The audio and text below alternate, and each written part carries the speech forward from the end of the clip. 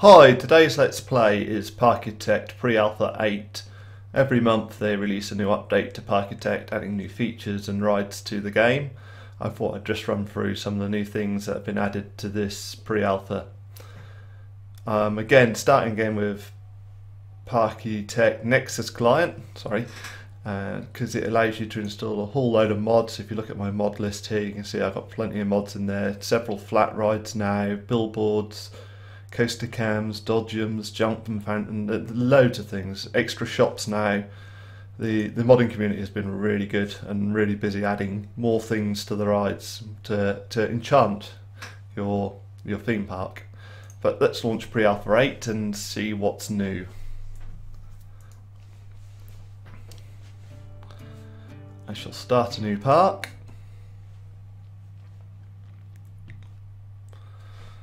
And we'll run through some of the stuff that's new in the game. First things first, let's get a bit of a path going on. There we go. So let's do the new rides first. There's a new flat ride, only one been added, and one official one, and that's the spiral slide. So I shall add it. I'll put a park entrance in and an exit. They have done something great with the queue lines. Let me just show you. In Pre-Alpha 7 and previous versions, the queue line always had to stick out like this, and then you'd roll it back like that, possibly to run it against, but you always had this awkward sort of sticky outness which wasn't tidy. And then one of the people on the Reddit forums suggested doing this instead, and they've added it to the game. It's great. It's a right angled entrance, so now you can actually have tidy queue lines going down to your rides. It's a small change, but it's a great change because you're able to keep things tidy. Let me just open up the spiral slide, give people something to ride on, and we'll check out the next new ride. Just before I do that, let me just hire some staff. Just going to hire excessive amount of staff. Okay, next ride. The only other ride added officially is a Ghost Mansion ride. Think about it like a haunted house type ghost train ride. And if I build one, a nice basic, simple one, start building stations.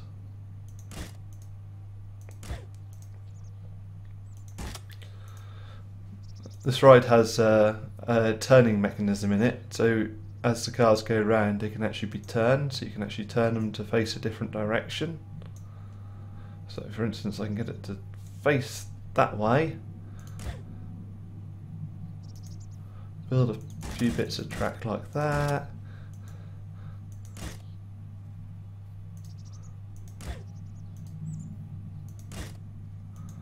and then I can potentially turn it to face that way.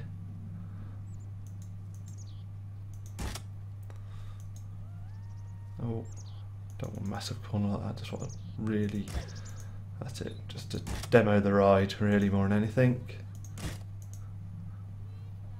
And you can even get it to face backwards if you want.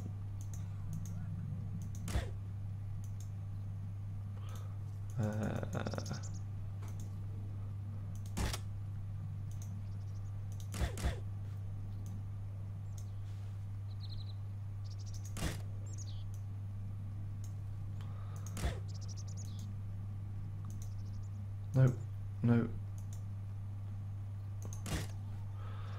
Excellent.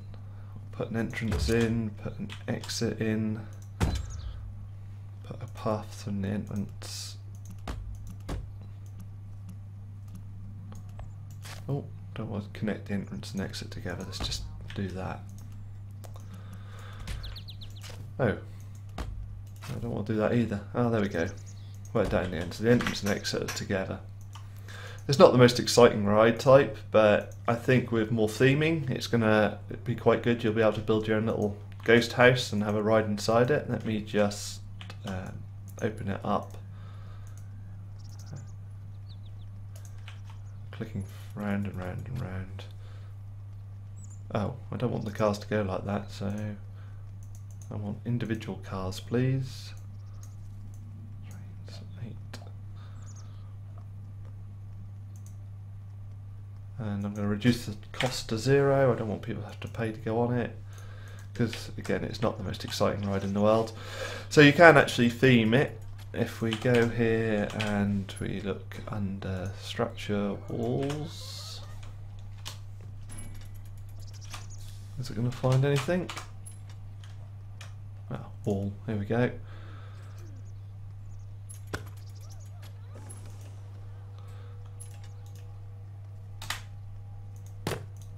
Ah, my mouse is a bit jumpy.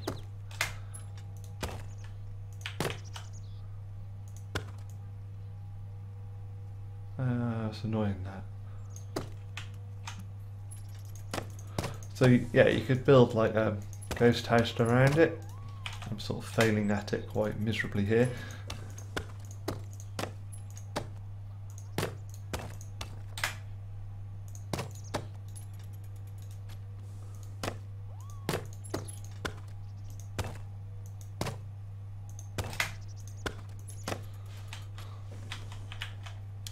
And then you could put in, like, I think there's some coffins and things and props you can put in.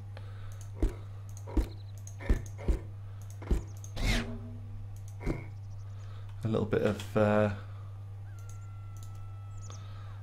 change the colour of the ground underneath. There we go. We've got a bit of theming going on. There's an option now you can actually hide scenery as well. So if I was to build the scenery up a bit, I should have really done that while I was in here. Never mind. Structures, walls. I don't know why the search isn't working.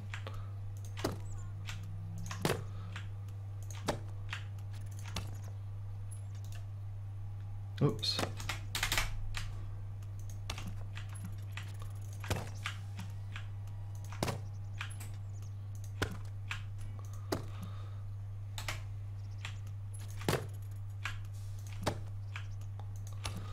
So if you build a house like that, the thing is you can't really see the ride, but they've added a hide scenery option, so you can now see through scenery and see the ride inside. So that's quite cool. That'll be very handy if you're building these sort of rides. What else have we got? Oh, the carousel and other rides have the option now you can actually put the number of times it goes round. So you can give people a good long ride like that, or you can give them a really short ride like that.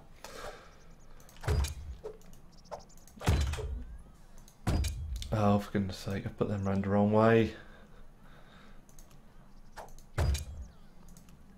Exit there, put the entrance there, and then we can use the queue line thing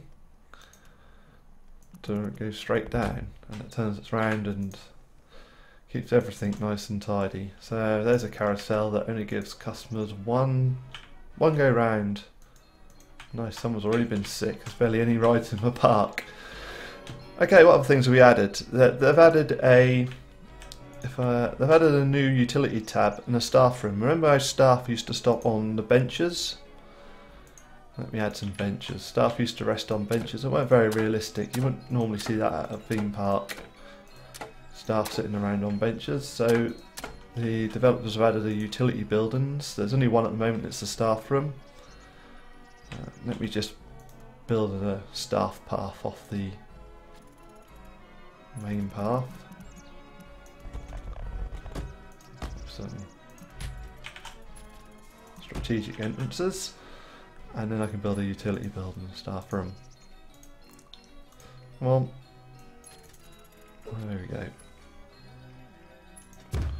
So the staff got somewhere now to go rest. The only thing I've got, the only slight annoyance with the staff room right now is if you click on it you get no information at all whatsoever. So it'd be nice if you could like see how many staff are in there resting, or if it has a capacity limit it lets you know. But at the moment, no clues unfortunately. So it's early doors. It's like a bench for staff. So my staff have got somewhere now to go and rest and recuperate and have their lunch. That's awesome. They've added also in the official rides, if I go to it, they've added a water effect to the log flume. So if I quickly knot together a log flume, I can show you that.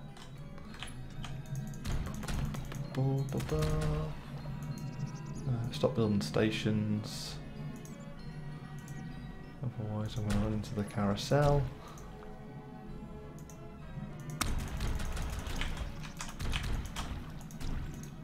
Oh, it's pretty much as high as I'll go.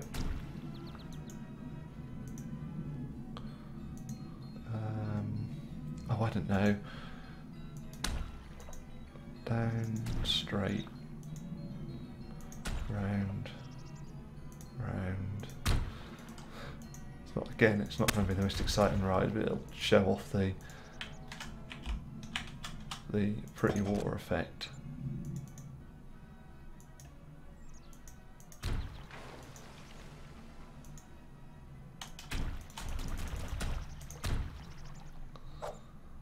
Entrance, exit, paths. Oh, I am liking this right-angled entrance. It's going to make things so much tidier, and I believe it works on exits as well. Yeah, there you go. That the exit also can go to right angles. So let's see. 6 logs on the log flume. Go. Speed it up, hopefully we can see it. So you can see the water flowing effect there. That's pretty cool. And oh, as the log comes down, nice little water effects and splashes and stuff. It looks really good. Oh, sorry, it stopped spinning the V around. The ride's open, why aren't people going on it? Oh, hang on, it's 150 a go. Make it 10 cents a go.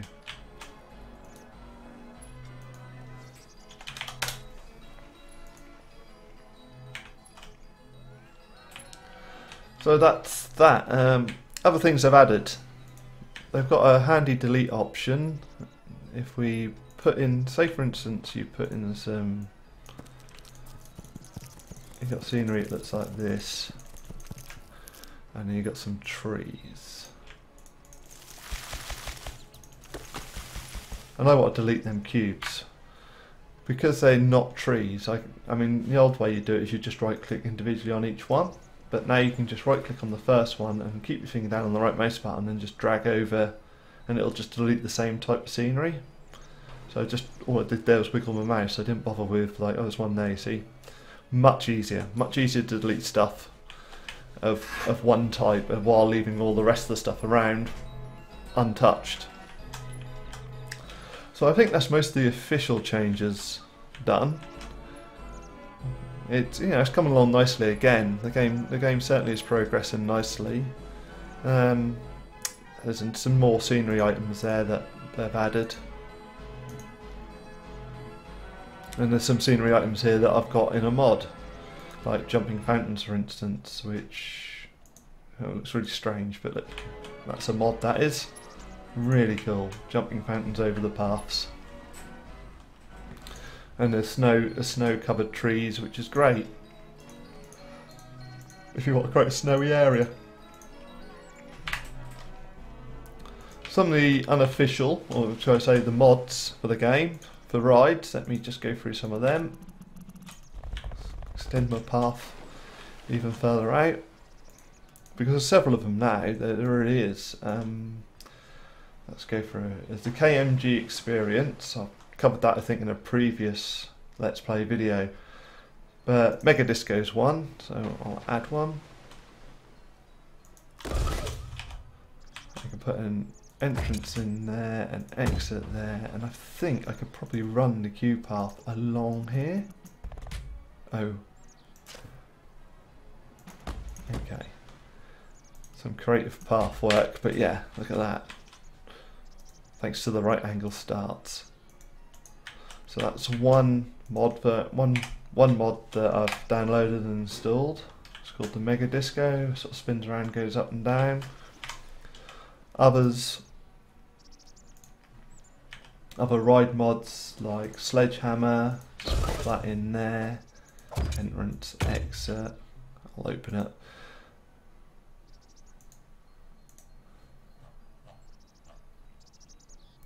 trying to think. There's a slingshot submission, which is Alton Towers ride. I'm not sure if other theme parks got it, but definitely Alton Towers.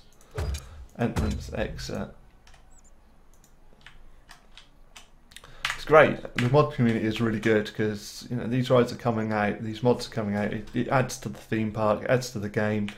Hopefully some of these mods will get officially incorporated into the game at some point. I'm not entirely sure what the plan is or whether they'll just keep them as mods. But yeah, things are looking good for the game.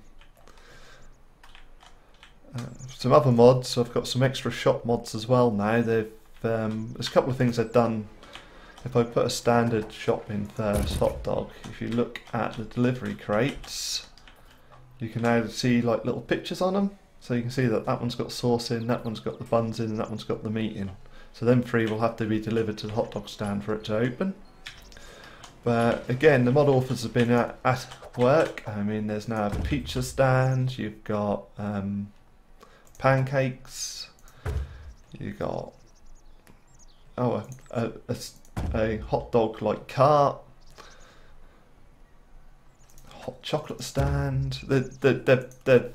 Oh, it's great. You could just add so much more variety to your theme park that eventually I'm sure they would have added anyway. But it's great that they're there now. You can, and this is early doors. Imagine in a few years' time, there could be hundreds of different buildings, hundreds of different rides. I mean, this thing looks evil. I'm not entirely sure this is a real ride. It probably is. But that one certainly is, and this one certainly is. Well, people are on it right now and enjoying it. So that's awesome. Yeah, Parkitect Pre-Alpha 8 is coming along nicely. I'm trying to think of anything else I've changed or added. I've got a lot of mods running, which probably doesn't help. We could have a quick look at the notes, the patch notes for the game. I'll tab out. There we go. So staff room, ghost mansion ride, slide, spooky walls, number of times the ride goes round, scene through scenery, the connecting ride exits and entrances from the sides. That's a brilliant change, that one. Coloured filters to graphics set and menu, I didn't look at that. TV decor objects, so you can put TVs on queue line so people can be entertained while they're queuing, or you can just have them through your park. Oh yeah, the repair mechanic. The mechanic now repairs these little boxes at the side of the ride, so actually now when a ride breaks down he comes along and hits that with a wrench and that fixes the ride, so that's quite cool. So you've got a little animation now for when rides break down. Unfortunately I have to wait for a ride to break down to show you that one. What else is there? Back to the patch notes. Path styles moddable. Didn't cover that really. I'm not entirely sure what they mean by that. And game balances. And a few fixes. So yeah, the game's come along lovely. It's certainly worth, if you're interested in this sort of game, it's certainly worth getting into. Though again, there are no scenarios. Yeah, there are though scenarios you can download from mods. So if I was to quit this and go load, oh, I haven't got any installed at the moment. Oh, I have build your own pier. So someone's done the map, and all you have to do, so the map is a mod you can download off the Park Nexus website, and here they've done a pier, and you've got to build your theme park on the pier, which is great. It gives you it limits what you can actually do. I mean, I don't suspect there's anything stopping me building over here. Let me just try it. Bang, bang. Yeah, you can build over there. But the whole point is you try to build your theme park on that section of pier only. So yeah, you can download them mods. So if you want a challenge, Comedy still doesn't really work, so that's a bit still broken. They're still working on it. Apart from that, the game's come along nicely. So yeah, definitely worth checking out. I believe it's about $15. The website's there if you want to get involved, download it. As I say, they've been doing updates every month. Every month a new pre-alpha comes out, and I think after a while it's going to turn out to be a really good game unless something really drastic goes wrong. So thanks for watching.